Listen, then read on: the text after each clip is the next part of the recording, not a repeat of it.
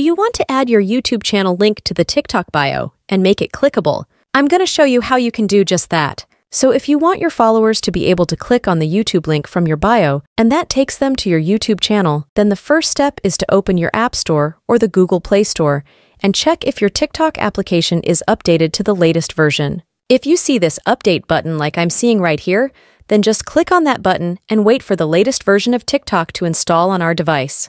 This will make sure that we have all of the latest features and functions, including the clickable YouTube link option. We will then open our TikTok app and go over to our profile by tapping here, and from your profile, you want to select this Edit Profile option.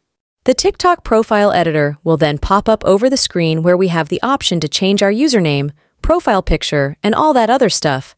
But we want to go down to the bottom of the page until you can see this social section. You can see the Instagram and YouTube options, and we will select the YouTube in here. That's going to prompt us to sign in with our Google or YouTube account. So just do that, and when you log in with your YouTube channel mail and password, the channel link will be added, and you can see that it says App Tutor here, which is the name of my channel.